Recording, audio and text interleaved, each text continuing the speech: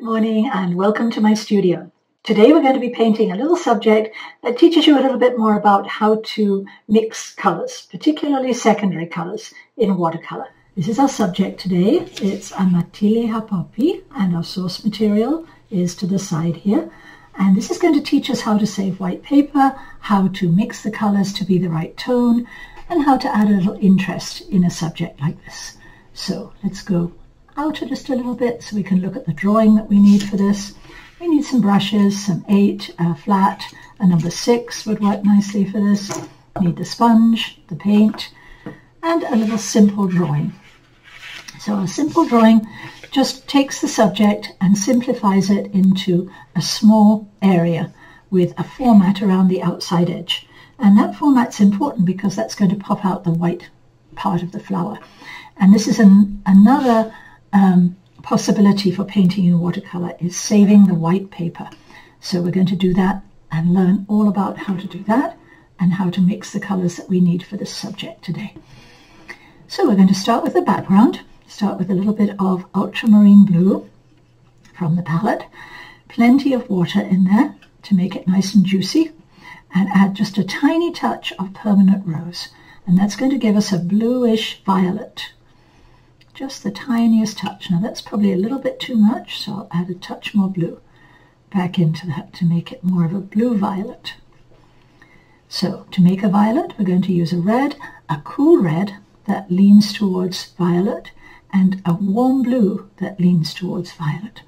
We're going to check the color of that down here against the tape on the paper. And it's just a little bit dark. It's going to dry lighter, but I'm going to add just a tiny touch more water to it, so it dries just a little bit lighter than that.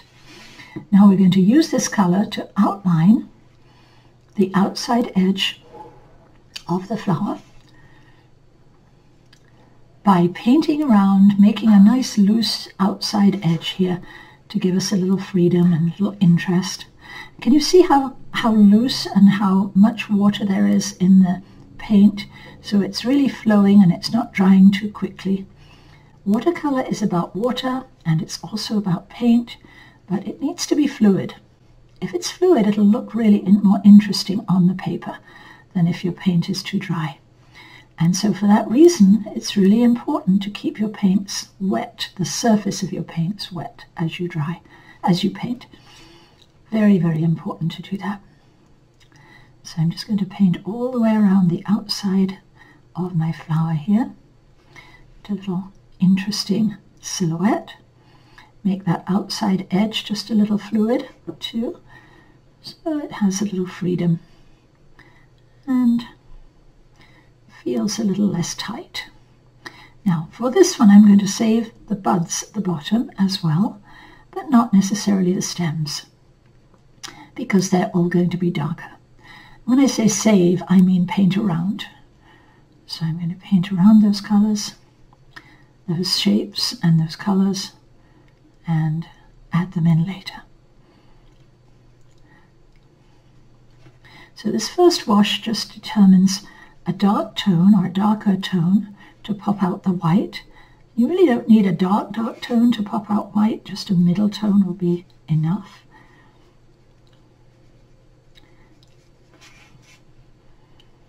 And we'll just give those a shade. Don't worry about the little whites. That's okay to have a few little whites showing in there.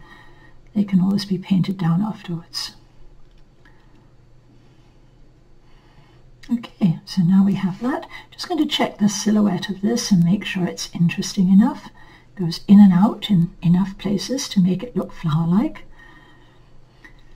And now while that's drying down, we can mix up another secondary color. And that secondary color is the color that we need for the center of the flower. So we're looking at several colors. Actually, we're looking at a light orange, a yellow, and a red orange. And so we're going to mix now on the palette a warm yellow, cadmium yellow, and we'll have that all by itself to start with. And then we're going to mix up a little bit of orange by using that same cadmium yellow and a little cadmium red to make an orange. Those colors lean towards each other, so they work really well together. And on the other side of that, I'm going to use just a touch. Looks like I got that a little bit muddy, so let's just take that out and remix that. Good idea to make sure your colors are clean. Looks like I got something from the other side of the palette in there, so we'll try that again. There we go. That's much better. Now it's a nice bright yellow-orange, and the other color that we're going to need is a red-orange. So we'll add just a little bit more red to this one to make it more of a red-orange. Okay, and just a tiny little touch of both of those colors that we used for mixing. So a tiny bit of red and a tiny bit of yellow is what we'll need for the center area. Looking at our source material, the light's coming from the left across, and so this is going to be lighter, and then it's going to be a little darker as it goes towards the left-hand side. So we're going to start off with the yellow in the middle here to make it really light. And then before that has a chance to dry, we'll put in the orange. And then a little of the darker orange. And then just a tiny touch of red back here to give it a little more life and interest. And on the other side, just a little touch of yellow, more yellow in there too, for the same reason. So we've got something that goes from warm to cool and from dark to light. Now we can let that dry down just a tiny touch, and while we're doing that, this is dry enough now so we can mix up another secondary color. So our first secondary color was purple. Now we have orange. Now we're going to go to green. And the green is going to give us the color that we need for the buds here. And this is a cool green. And so green depends more on the yellow that you use rather than the blue that you use. And so because we want a cool green, I'm going to use a cool yellow. And that's Hansa yellow here. It's like a lemon yellow. I'm going to use a little cool yellow and a little bit of the same blue that we used for the purple, which is ultramarine blue. So it's interesting that we're using a warm blue and a cool yellow to make this green. And that green's pretty close to the green that we're seeing on the subject here. Could be just a tiny touch bluer. There we go.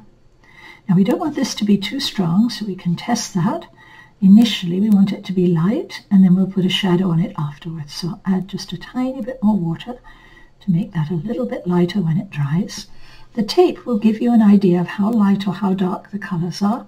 It's a light middle tone, and so when you're working on white paper it's really hard to assess the tone, so the tape helps you to see that. So I'm just going to put the flat color in here to start with. And it doesn't have to be everywhere. It can be just a little bit lighter on one side if you like. So we're going to add a shadow afterwards. Okay, so those are done. Now we're going to go back into the flower with the same color that we used in the background. We're going to use that color for the shadows. Let's just check and make sure it's not going to be too dark.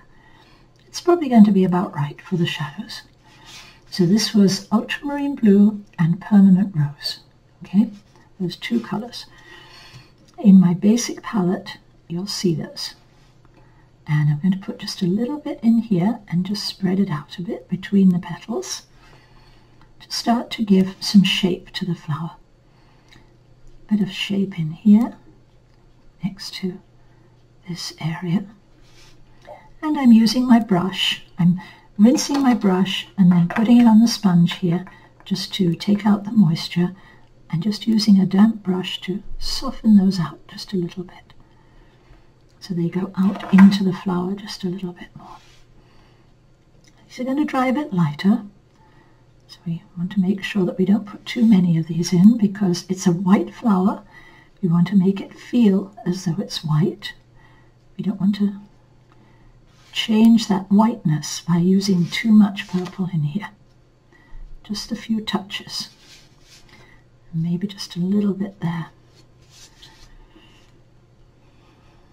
To give us a feeling of the shape of the flower. I'm not copying every shadow that I see in here. I could, but I want something that looks a little bit more alive than that, and so I'm not going to put every single shadow that I see in there. Just enough to make the flower feel as though it has some dimension and it has a little interest. So just a little interest in this corner might be nice. There we go. So that gives the flower a nice shape, a nice interest along the way. Okay, so that's fine for the first layer of that, and we'll come back to that later. Now we're going to make up a darker version of this same purple, ultramarine blue, and permanent rose. Painting little subjects like this to get to know your colors is a really good idea. And this is going to be darker than anything else we've done so far, so we'll test that down here. That looks dark enough. Darker than the tape this time. And over here we're going to make our green a little darker too. So to make it darker we add more blue.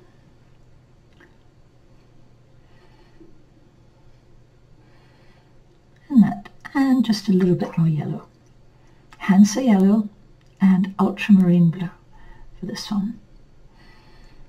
Okay, I'm going to test that and see if it's darker. That looks like it's a good dark there. And now we can come down and give the buds just a little bit of shadow so they have more dimension. Paint the shadow in on one side to start with. Same light source as the flower. Okay. And then rinse the brush, put it on the sponge, and just soften the edge.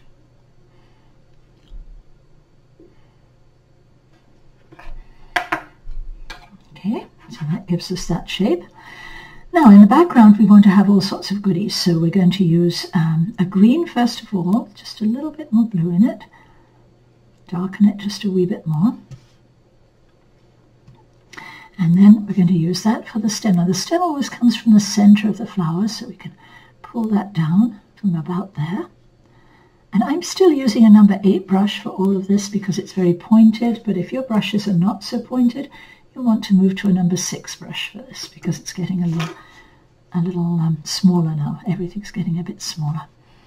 So we can link one of these onto that stem, and this one can have its own stem separately.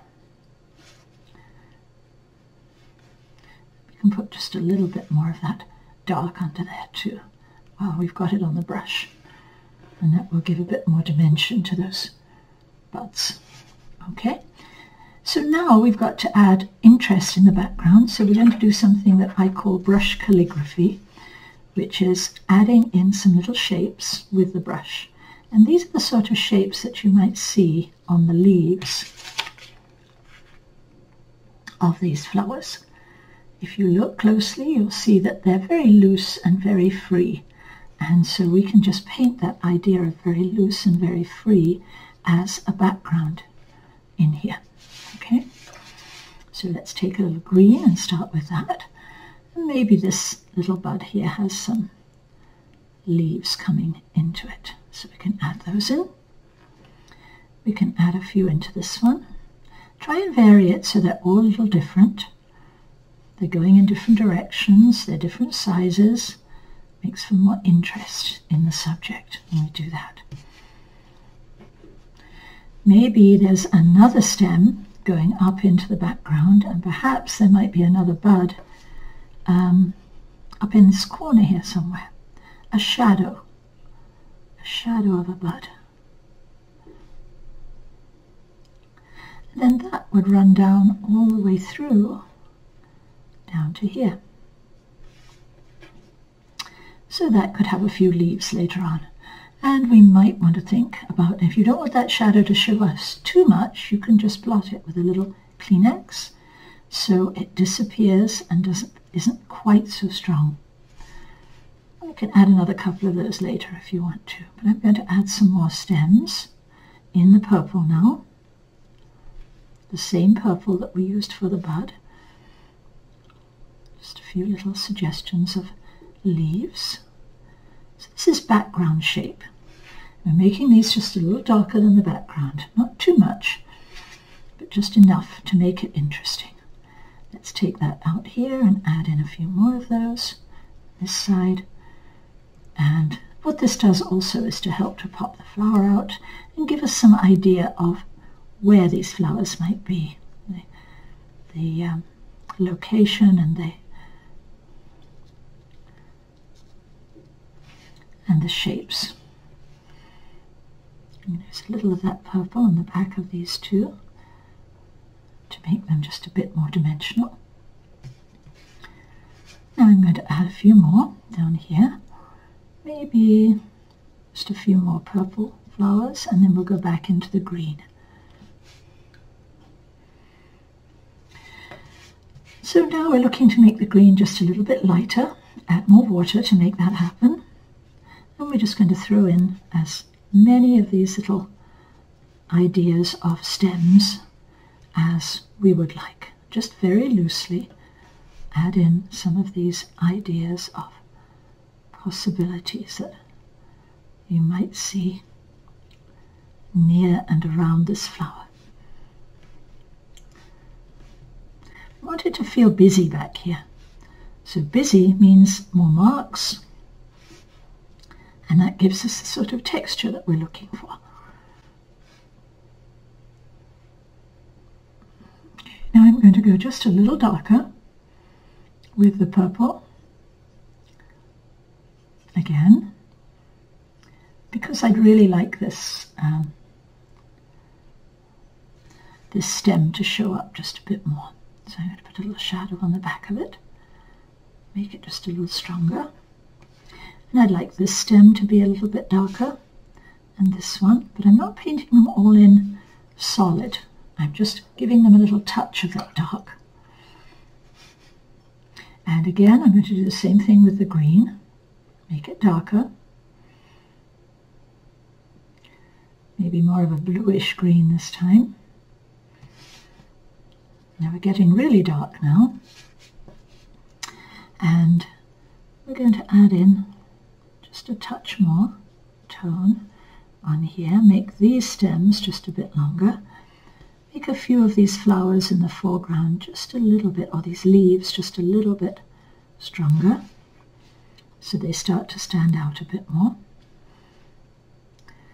Maybe suggest some more connections behind the flower with a slightly darker tone.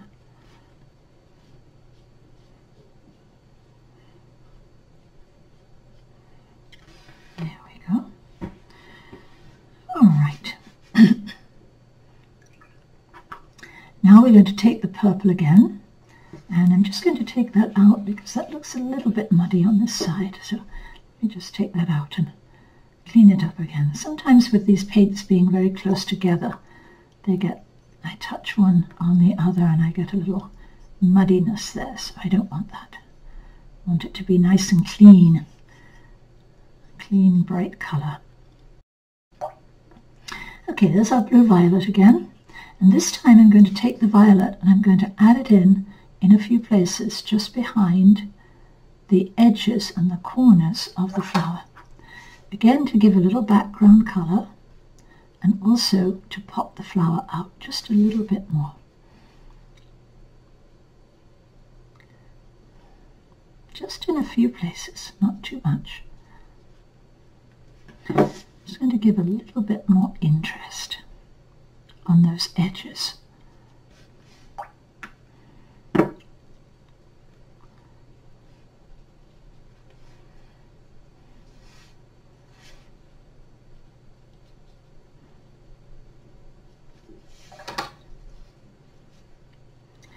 And we can revisit the center of the flower if you haven't got it quite dark enough, if you're painting this along with me.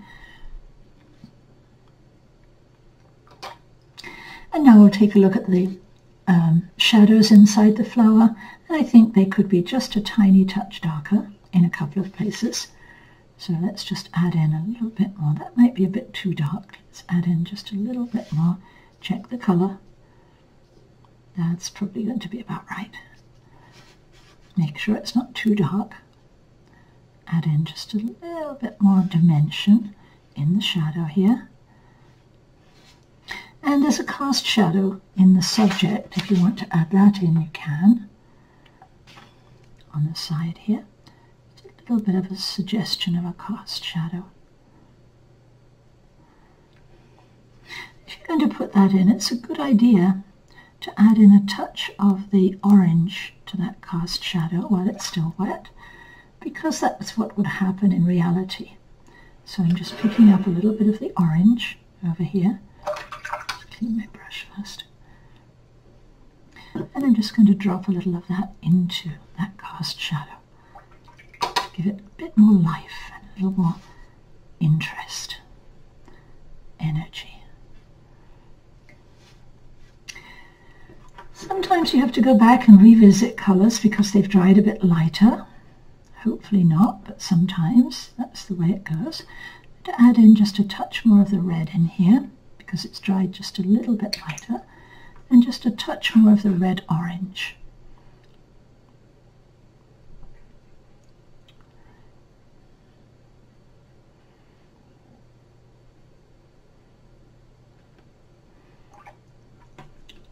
And just that little extra bounce of colour is going to make it more interesting.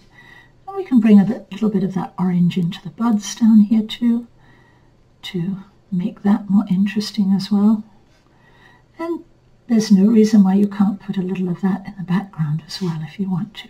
So you can add in a few little suggestions of colour back here, just for interest, just to use the same colour in different parts of the painting, which is a good idea. Okay, so I'm thinking just a tiny bit more shadow on that petal, and then we're just about done with this subject. Very, very pale up here, just a little bit more shadow.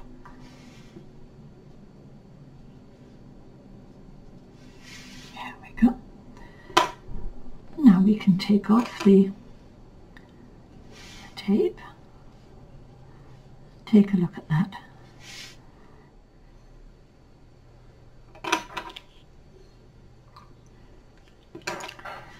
Okay, so I hope you enjoyed that little subject. This is a good way to learn how to mix colours.